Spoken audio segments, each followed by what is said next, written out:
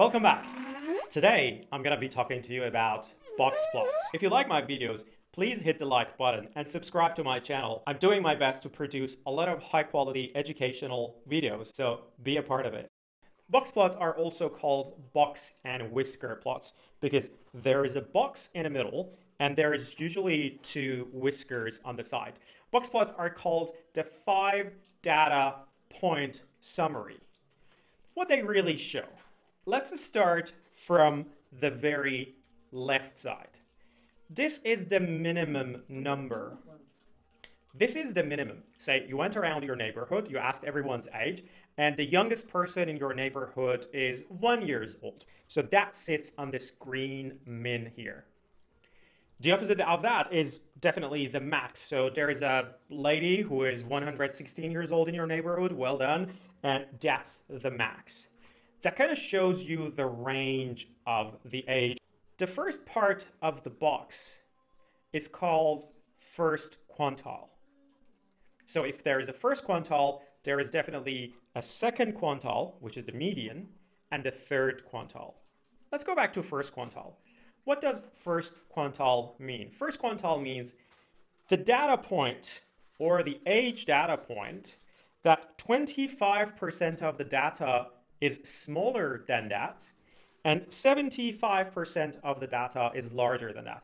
Imagine you went around, asked 500 people's ages, and age 21, there are 25% of people in your area that their age is lower than 21 years old, and 75% of the people are older than 21 years old.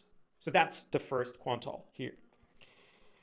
What is the third quantile? So that's the opposite. 75% of people are younger than that age. For example, this is 77 years old, and 25% of people are older than that age. That's the third quantile. So then that leaves us with the middle, which is the median. Second quantile is also called the median. Surprise, surprise. 50% of people are younger than that. 50% of people are older than that.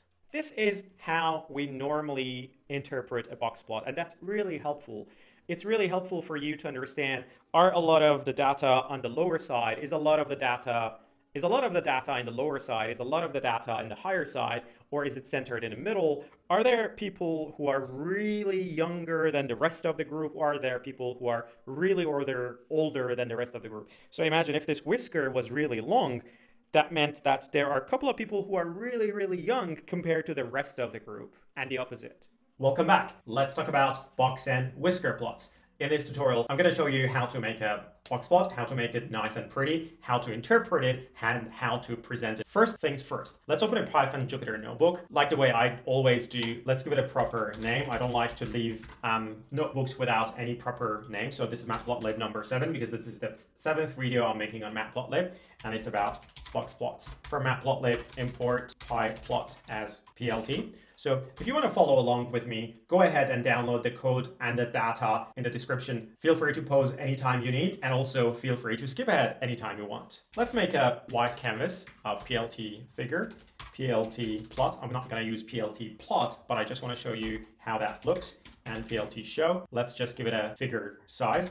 What I'm doing right now, I'm setting my preference as what type and what size of figure do I want to get. I want to get a 7 by 7 figure that then I can go ahead and write my box plots into it. I'll bring in some data from previous videos, probably from histogram. I want to look at the box plot of the age. As I mentioned in the intro, we are looking at box plots which are really good at showing the range and the distribution of data. Paste the age data here. I've got from 18 to 55. It is already sorted. I'm just going to quickly show you what the histogram of this data look like. Age. This is the histogram of this age data. If you don't want to see this written array here, just put a semicolon at the end and you won't see it, because I don't want to make a histogram, I want to make a box plot. How do we make a box plot? Use the box plot function, feed the variable you want to make a box plot out of. Very easy. Now I have made a box plot of the age data that runs from just under 20, which is 18 here, all the way to 55, which is the maximum value. A box plot runs from the minimum value all the way to the maximum value. Okay, so as always, let's add some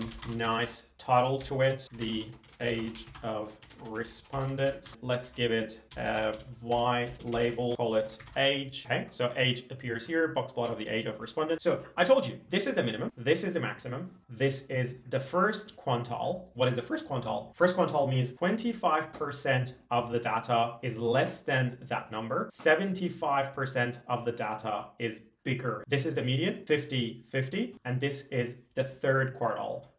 So 75% of the data is smaller than that, which is around 46 years of age, and 25% of the data is larger than that. Let's explore the changes we can make on the box plot to make it more presentable. The first thing is the notch parameter. Currently it is set to false, that's why we don't really see a notch, but let me run this. When you set the notch equals to true, these two notches happen on the sides of the median value. And what they represent the confidence interval in the data around that median. There is a meaning to this amount of notch here on this box plot. The next parameter is vert equal to either true or false. It's a Boolean variable. So currently it is set to true. So this is not going to change anything. But if I set it to false, it means that I want a horizontal box plot. Next parameter is the width variable that sets the width of the box. So now if I set it to 0.1, that's narrower. Set it to 0.3, that's a bit bigger, which is pretty nice. The next thing I want to do, I want to fill in this white area. What I will do, I will use the patch underscore artist to true, and it will fill in the graph. I want to see more parameters to change about your box plot. I'll leave the link to matplotlib.boxplots documentation in the description down below. Feel free to go have a play with different parameters and see what it does to the box plot. One really important thing that I want to show you is, if you remember, I told you that this cap at this end shows the minimum data in this range, which is number 18, age of 18, and this cap shows the maximum age, which is 55. What would happen if we had a very different number compared to the rest of the numbers? What if someone was 106 years old? If you look at the range is changing really smoothly, but from 55, the next person is at the age of 106. Let's try that. I'm gonna run this, and I'm gonna run that. Look what happened to the box plot. So the box plot is the same box plot, but is squeezed to the range of 18 to 55. And then this person who is 106 years old is sitting separate to everything. This is called an outlier because it lies outside the usual data. Well, sometimes you don't want to show that. What you can do, you can use the parameter show flyers as in outliers. And if you set it to false, you're not gonna see it. Is that data gone? No, it's not gone. You're only hiding it from this visualization. So if I say it true, it will come back. This is another strong point about box plots. You can see the outliers. Let's say there is one person who is 1 year old. And if I run the box plot again, it kind of merges into the data because the difference between 1 and 18 is not as big as the difference between 55 and 106. But it does make this whisker a bit longer because when it wasn't there, that whisker wasn't that long. It was shorter. Now we know how to make a box plot for the variable of age in this data. Let's go ahead and copy the salaries of Python and Java developers, bring it in a new cell, run it. I have Python salary and Java salary. What I'm gonna do, like always, make a figure of fig size 7 and 7, and I'm gonna make a PLT box plot show. How can I get these two variables to be plotted side by side? I want their box plot side by side. Bring them inside a list. So there will be a list that contains Python salary and Java salary variables. If I run this, you will see that I have two box plots side by side. The first one is for Python, second one is for Java. How do you know that? Well, you don't really need to guess. Just add the labels and say the first one is Python and second one is Java. Now you have the labels down the bottom, which is great. I want to patch the inside, so I'll use the patch artist to true. It's a bit more easy to see. Also, do I want to make it horizontal? Because if I set vert equals to false, means that I want it horizontal. Not really. I enjoyed looking at the vertical because it was easier to interpret. Well, I'm a big fan of having titles, labels, and I really encourage you guys to do that. Let's give this a title, Box Java Developer, and let's give it a PLTY salary in USD. Run this, font size equal to 14, just a bit bigger. Do I want to add a grid?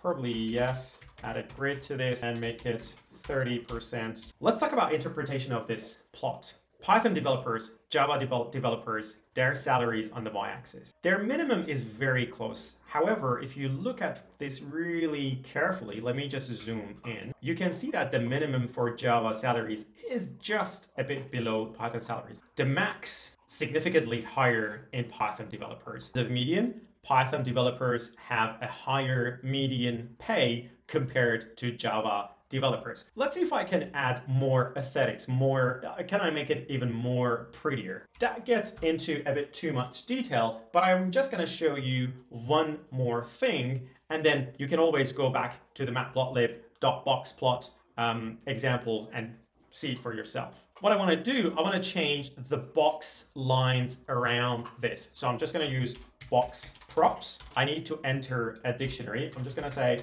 edge color. I want the edge of the box to be red. Look at this. So now I have red, but it's not really visible. The next thing I can do, I can say, I want those box props. I want the line width for them to be 4. Yep, that's pretty thick. And also I would like the median to be a bit thicker because the median is not really visible. What I really need to do now is use the median props equals line width of 6, maybe black. I can change the whisker props as well, change it to line width of, okay, that's better. And you can also change the cap. You will need to use the cap props, but you get the idea. I really hope you enjoyed it. If you did, hit the like button and subscribe to my channel. I have heaps of other content coming up your way.